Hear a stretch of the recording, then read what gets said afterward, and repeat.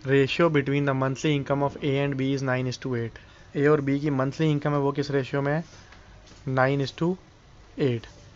And the ratio between their expenditure is 8:7। If they save ₹500 each, find as monthly income. देखो हमें पता है ये ए और बी की मंथली इनकम होगी 9x और 8x, इसमें से इनकी सेविंग माइनस कर दोगे तो आपको क्या मिलेगा, इनके एक्सपेंडिचर का रेशियो। वो क्या आ गया, 8/7। एक तरीके से हम ये करेंगे और फिर डायरेक्ट शॉर्टकट लगाएंगे दूसरी बार।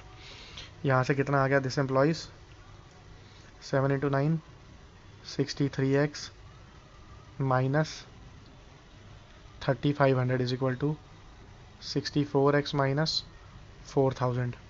तो यहाँ से x कितना आ गया, x आ गया 500।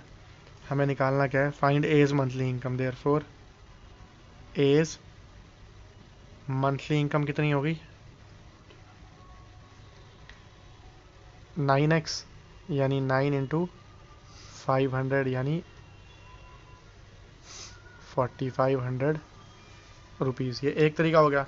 दूसरा क्या था, देखो ये 9 और 8 था, 500 कम करा, यहाँ से भी 500 कम करा, ये रेशियो क्या हो गया, 8:7।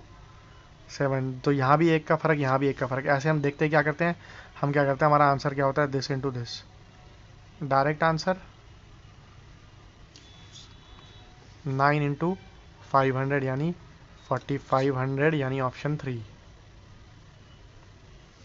डायरेक्टली यही करेंगे हम, 9 × 500 4500। और अगर वर्बली करना हो तो क्या है यार, ए की इनकम क्या, 9 का multiple, as income is multiple of 9। As income is multiple of 9। Only option 3 is possible.